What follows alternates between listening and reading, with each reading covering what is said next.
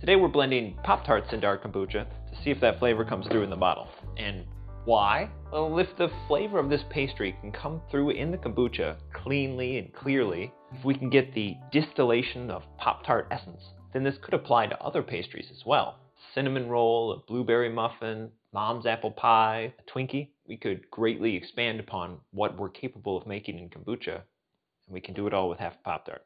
But first things first, we need to toast these. And I actually kind of want to toast these quite a bit. I think that's going to add a lot of dimension and depth to the pastry and the sugar. So I'm not going to burn them, but if anyone's passing by the toaster, I think I would want them to be a little bit nervous, if that makes sense. So today I've got a frosted strawberry and a brown sugar cinnamon, which, if I remember being 12 correctly, is the best.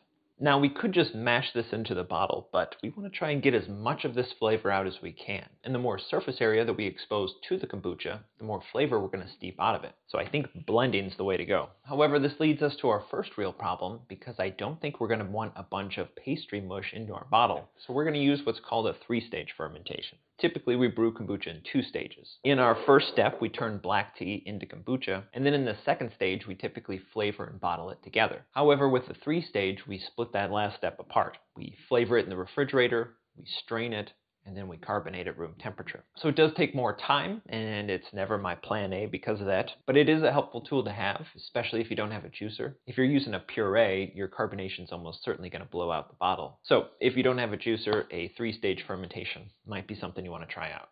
Our Pop-Tarts are ready, and I'm going to add 60 grams of our Pop-Tart. That should give us about 19 grams of sugar. Not all of that is going to be imparted into the kombucha, so it might not be that sweet in the end, but we're going to have a chance to taste and readjust later on. And since there's not an even distribution of sugar, I'm just going to try and be as fair as I can be. I may have miscalculated how much a Pop-Tart weighs. It looks like I'm going to need about 1 1/4 tarts, so give me a minute here. 60 grams.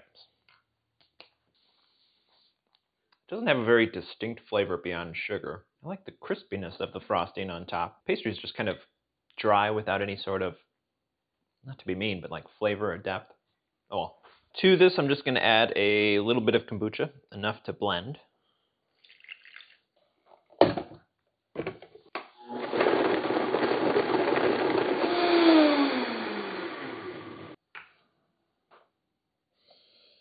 Kind of smells like animal crackers and distant berries.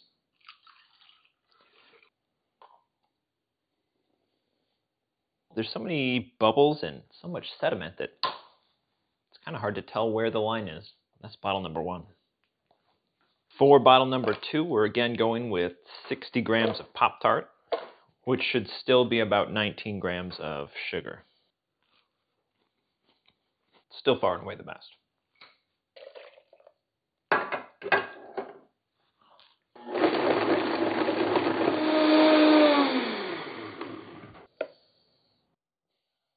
Yeah, like sour animal crackers and cinnamon this time. Enough to make a person suspect that this won't taste great. And that's bottle number 2. These I'm just going to let sit in the refrigerator for 3 days. Then we're going to strain them thoroughly, top them off, and adjust the sugar a little bit if they need it. There is one other problem we need to worry about though, and that's rancidity, where the oils and fats degrade and they produce off flavors. Heat, light, moist air, they can all make that process happen faster, and these bottles are going to have a bit of all 3. And since these Pop-Tarts have quite a bit of fat in them, it does present a bit of a worry, but since the rancidity that we're risking isn't really harmful to humans, it's just going to produce a very disagreeable flavor. I don't think it's going to be too much of an issue. Also, in our Thanksgiving episode, we made a pecan pie that used real pecans, and the finished bottle had some big droplets of oil all the way throughout it, and we still didn't run into any issue. So I'm not too worried about that. And then finally, there is a preservative in the Pop-Tarts for the oil, but I think our yeast will be able to power through it. So we'll check back in here in 3 days.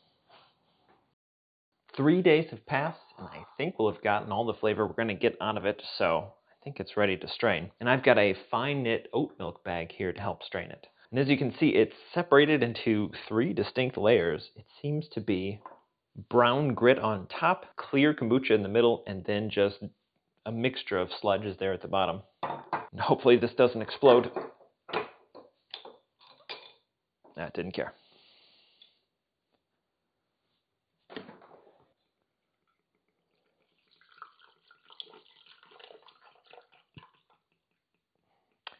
It looks very much like a strawberry milkshake.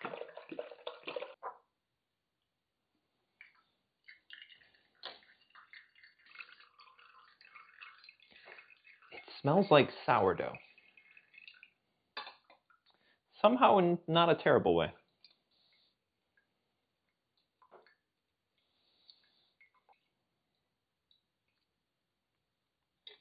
This is a much slower process than I expected.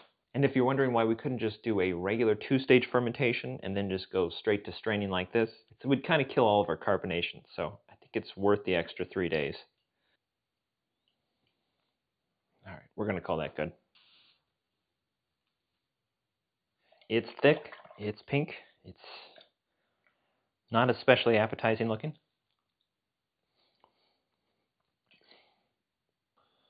It tastes exactly like a strawberry Pop-Tart. It somehow tastes more like a strawberry Pop-Tart than the strawberry Pop-Tart did. It tastes like the pastry, tastes like the sugar, tastes like the sprinkles on top. That was entirely unexpected. All right. And it's kind of the exact sweetness I would want too. Because with these Pop-Tarts, I'm thinking the brown sugar cinnamon should be so sweet that it masks the acidity. But with the strawberry Pop-Tart, I think I want some of that acidity to shine through to highlight that sour note of normally the strawberry, but in this case, the citric acid that's in the Pop-Tart. So I kind of like it exactly this level, but we're going to add a little bit more kombucha because we want it to have a full bottle. This is just plain kombucha that I'm going to add to it. And then we'll add a little bit of sugar to make sure that it's just a touch too sweet. So in this case, I have to add about 75 milliliters extra of kombucha. It is very thick though. It's a little too sour, so I'm going to add 4 grams of sugar. I bet the yeast are going to love this. Yeah, too sweet. I think we're good. So that is our strawberry Pop-Tart kombucha. Next up, we've got our brown sugar cinnamon Pop-Tart, which also has its own 3 layers. Ooh, except this one's gray sludge.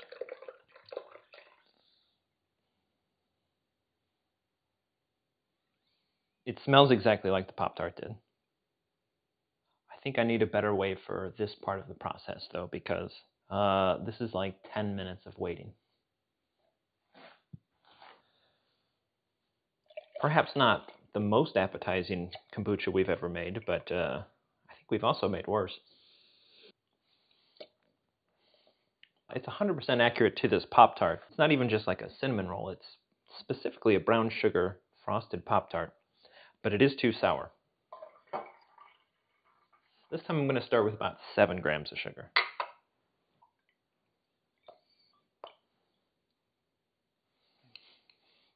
I'm going to add another 2. I think it's really the tanginess of it. It's a little less sharp. It's a little closer to the actual pastry. So like before, these are going to get another 3 days, this time at 78 to 80 degrees Fahrenheit. Then we'll cool them down, and they should be ready to taste. The day is finally here, and it looks like the bottle settled down to a single layer of slimy pastry mush. So I think we're ready to taste.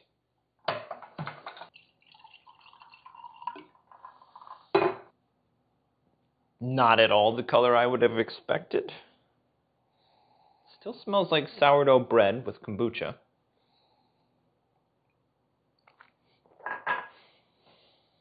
It no longer really tastes like a Pop-Tart. It kind of just tastes like a slightly more sour, very rich, creamy cream soda. There's like a pop of tart berry fruit, and then there's a lot of cream. There's a hint of baked pastry. It's much lighter and thinner than it was before, but it's missing that distinct Pop-Tart taste. And I'm wondering if all of that flavor there is buried in that bottom sludge. So I'm going to mix this up and see if that's any different. Let's see what we got.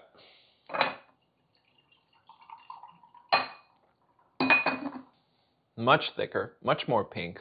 It's got a much stronger strawberry Pop-Tart aroma. The taste and the mouthfeel are the same, but with that extra aroma of the strawberry Pop-Tart, whatever unique combination of aromas that is, this really completes it, really rounds it out. This takes it back to where it was before, where it's distinctly a strawberry Pop-Tart. It still feels light and refreshing. It still has that strong pop of berry tartness. It's got the creaminess. It's got that baked pastry note. This is a Pop-Tart in a glass. So weird. I don't know why I would ever want it, but I'm glad I can get it. Let's try that out. Next up is our brown sugar cinnamon. I'm just going to pour a little off here, just to make sure that it looks the same, and it does. It's weirdly white, and it smells extremely strongly of brown sugar cinnamon Pop-Tart. This one just kind of came out as a thick yellow-white sludge. It smells exactly the same as the Pop-Tart. It's too sweet. It's extremely sweet, but then there's still that acidity of the kombucha. Wasn't fully hidden. Even this large amount of sugar was not enough to hide all that acidity. The brown sugar, the cinnamon, the pastry, it's all there. It's just too sweet and too sour somehow at the same time. This hurts my teeth too much to drink, but the flavor's there. I just don't know how we're really going to get that to work. It's kind of one of the difficulties with kombucha, because you don't always want that sour note there. And if you don't have anything there to cover it up except for sugar, your hands are a bit tied. I think it works a lot better when you're trying for a flavor where it makes sense to have some sourness. The strawberry Pop-Tart was a little too sweet, but it at least wasn't confusing when there was that burst of tartness there. Here I feel like I would have needed to dial the sugar down a lot, but that would allow more of the sourness to shine through. And I don't think that's really the direction I would want to go either. But it's good to know that these worked really, really well. They 1,000% better than I ever would have guessed. Every aspect and note of that Pop-Tart flavor came through perfectly on both. And I don't know if anyone would have expected that. But if you'll remember, the point of this wasn't to have a Pop-Tart kombucha. The point was to see if this would work for other pastries. And I think what would make the most sense is to go with something that you would expect a little tartness. Like a lemon cake, a key lime pie, cherry pie, a peach crumble. Something where there's some inherent sourness, so it works together a little bit more smoothly. Let me know if you have any other ideas, though. This is Rex Pooch.